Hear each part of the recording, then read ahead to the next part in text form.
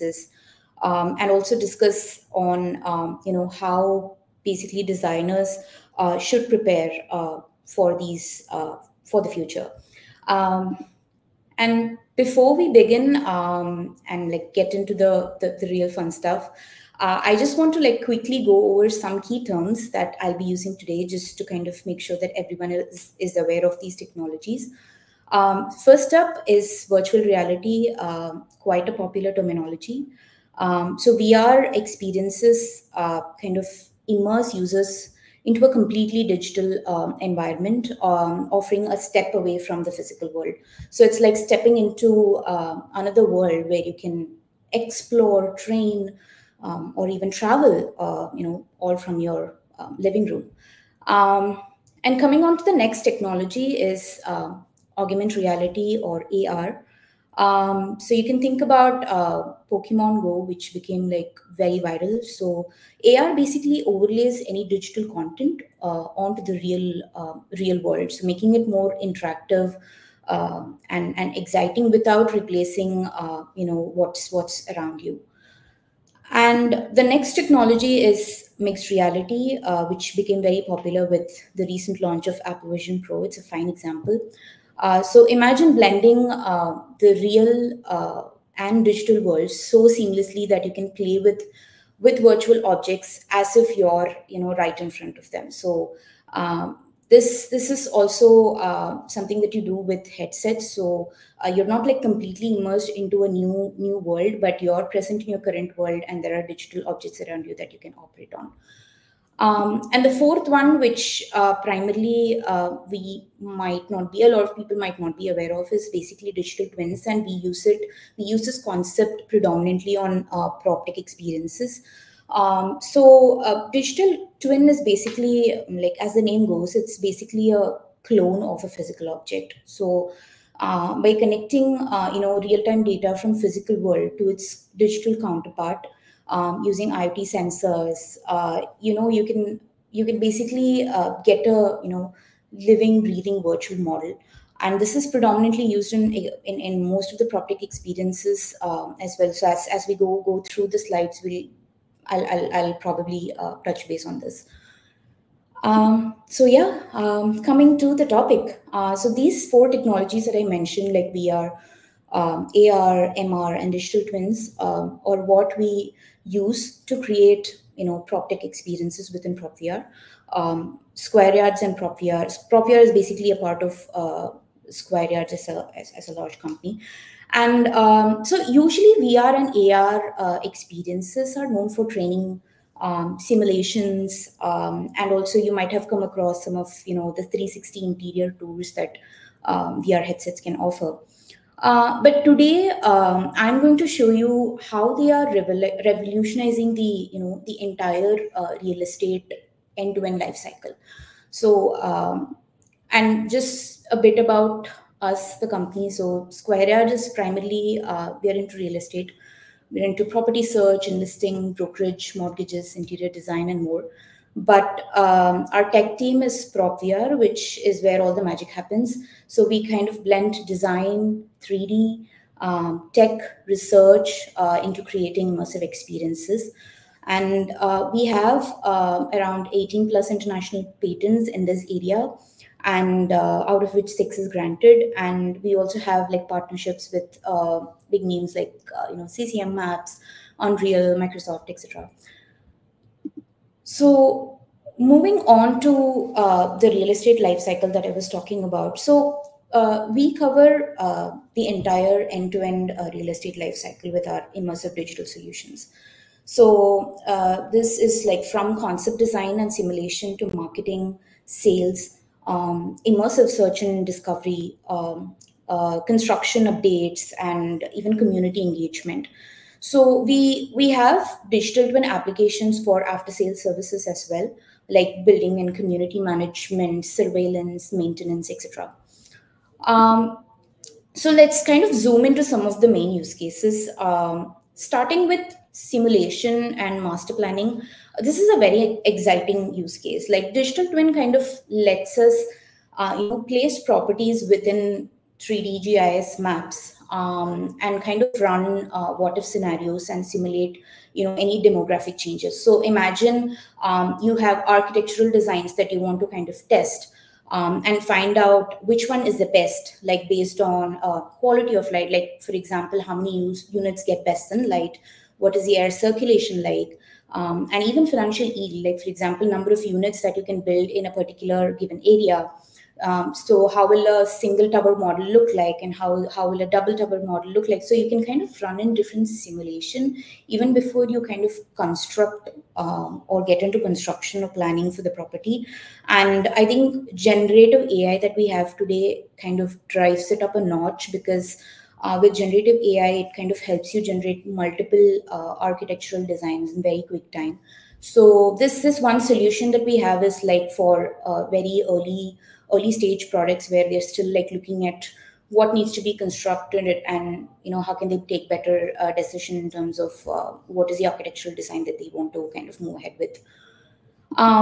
So the next stage comes into post they decide the construction and they've planned for what is the design and the architecture. This is one of the classic use case of digital twins.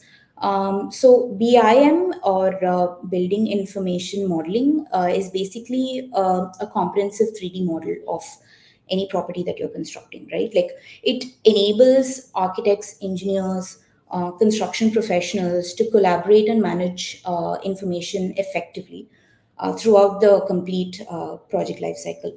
So what becomes exciting by making BIMs go digital is that by combining BIMs with digital twins, and creating a central project management platform, this basically lets stakeholders visualize and analyze every aspect of the product. So we have sensors installed within the construction site which is happening. And also we have update systems that where manually construction professionals basically update. So this will help us understand, have a central system which allows us to understand what is the progress of the project, where is the project getting delayed, for example, how is the water pipeline like, how is the electric lines going. So kind of tracking complete end-to-end construction updates, and also manage timelines effectively. This use case is also widely used among some of the big PropTech developers and construction companies. Another interesting use case that we work on is search and discovery. So this is basically a B2C use case that we are into. So currently, platforms that we have, any property listing platforms that we have, are pretty basic. Like, in the sense, you have 2D searches, you have Google Maps, Google Map based search, and you look for properties for rent, new construction properties, look into my images and like contact agent, like and move into it, right? But what we believe is, and what we've been researching and working on, is that with extremely fast internet, like 5G connectivity, generative AI that's coming in, VR-based solutions, digital twins, and also higher capability hardware, a more immersive search and discovery experience becomes a possibility. So imagine searching for and discovering new or off-plan projects which are still not built, right, online, without having to rely on just images. So instead, you can actually view the projects on an interactive map, explore, go through the streets, explore the surroundings, and like really immerse yourself into the property, understand the view of the property, go into each of the interiors, amenities, like view through it, and basically take a better decision. So this property that you're seeing here on the video is not even constructed. So this is all built on 3D, and the application lets users just go through the property without even that being actually present today. So and these kind of work very well for luxury properties, because like if you're investing millions of dollars in buying these properties, it's important to give the users the experience where they can actually experience, and go through the property and understand what they're actually getting into, right? And we are also, this is basically how we are transforming our India search and discovery platform. into giving a more immersive experience. So the property pages is kind of updated, and you have like 3D models as well. And this property that you're seeing today is not even built, and it's all 3D that's embedded on a on a map.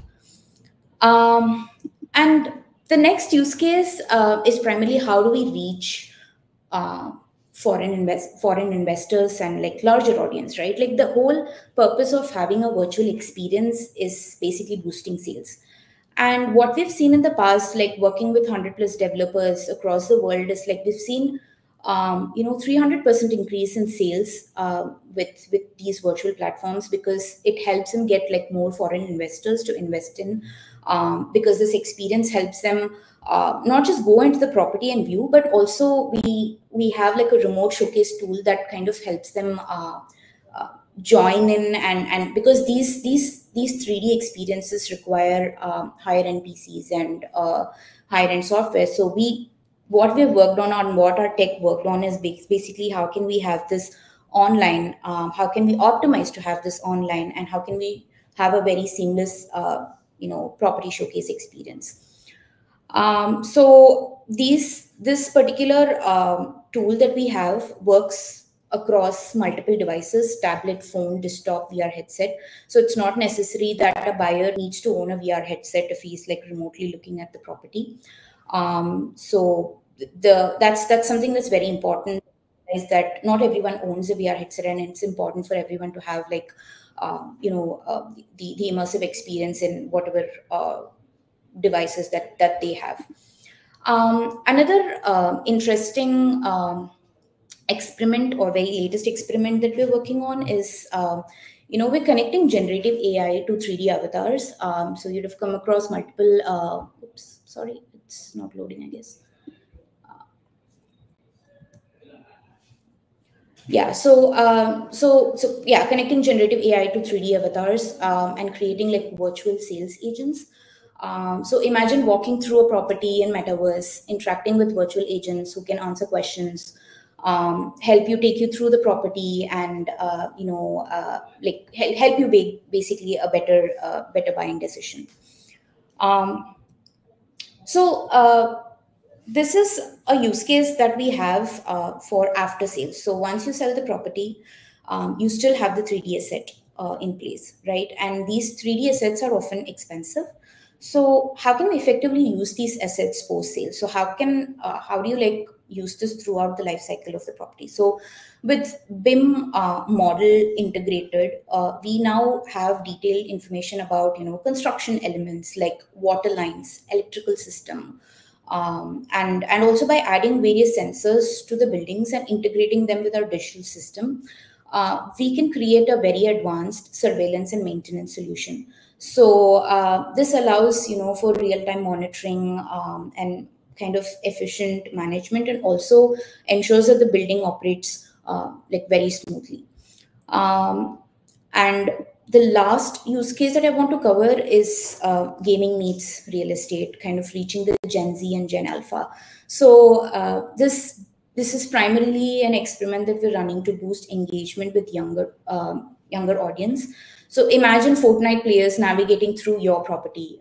So we integrated the Dubai downtown digital twin map with Fortnite game, and this kind of helps us engage with the next gen, and getting them into like more immersive spaces.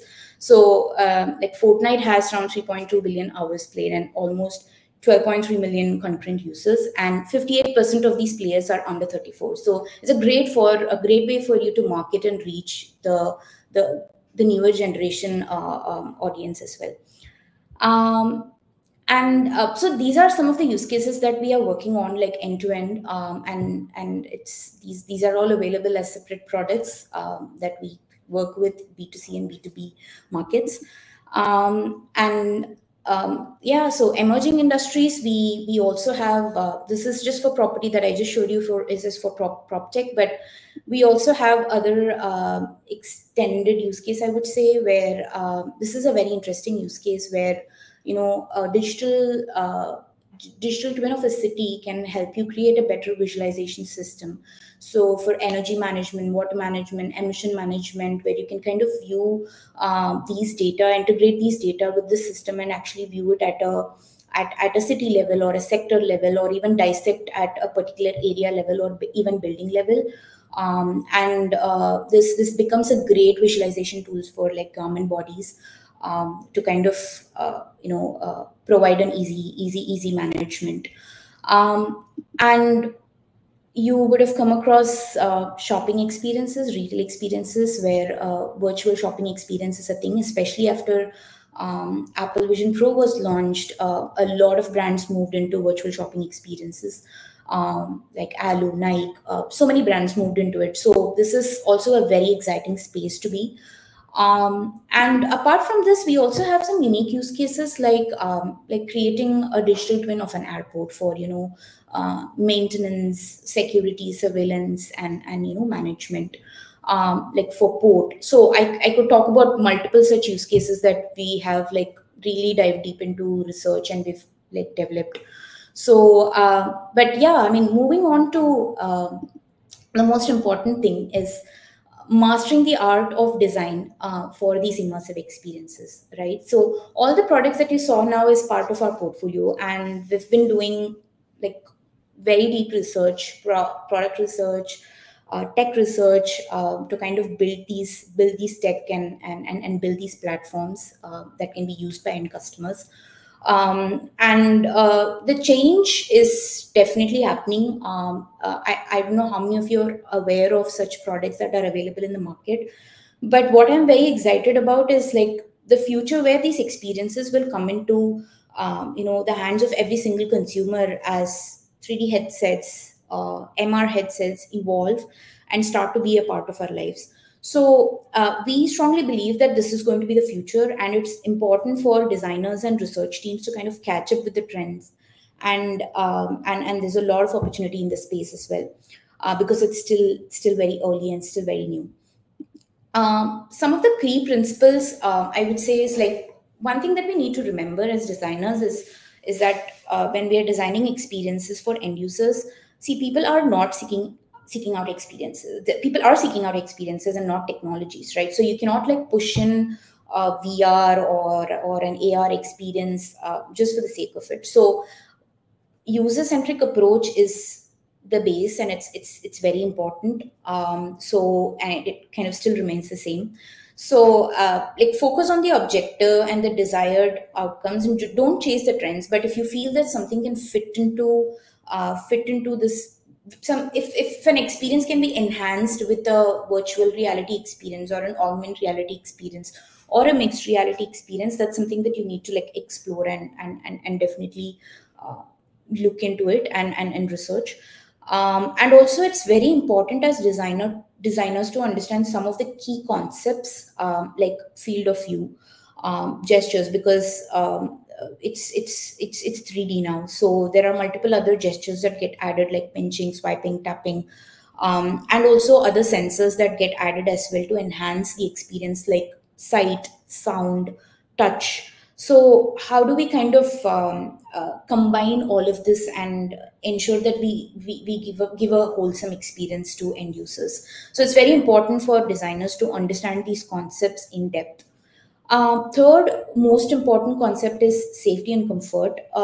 So because we are wearing headsets, we must ourselves into a different virtual world. It is important to make the users feel comfortable and secure, right? Like ensure that you like inform users of any hurdles that are there in the real world that they might kind of get into, or don't make the 3D experience very dizzy.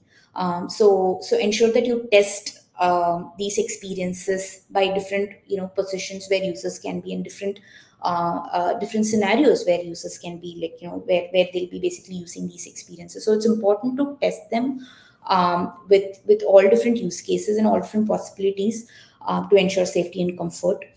And interoperability is a key. One thing that we realized working on so many products is that the adoption of VR headsets is still very low. It might definitely increase in the future as the headsets become small, affordable, and kind of accessible to everyone. But right now, it's still very new, and the adoption is very low. So whenever you create such immersive experiences, it is important that the experience that you create right now scales to different devices, right? So the experience that I showed you now scales to mobile, desktop, VR headsets.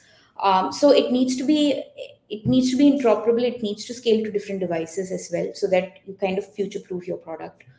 And testing and iterating, definitely. But the challenge with testing and iterating, especially for designers, is that we don't have a lot of tools which allows designers to create experiences and test it right away on a VR headsets.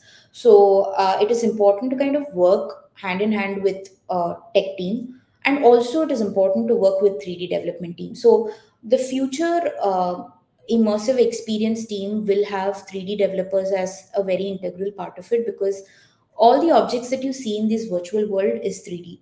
So it's very important to kind of understand the concepts of 3D and like work with 3D teams to test any product and iterate on your solutions. And accessibility is important. You need to ensure that these experiences are accessible to everyone with different types of sensory processing, physical abilities. So uh, consider having these options incorporated as in when you design the experiences as well.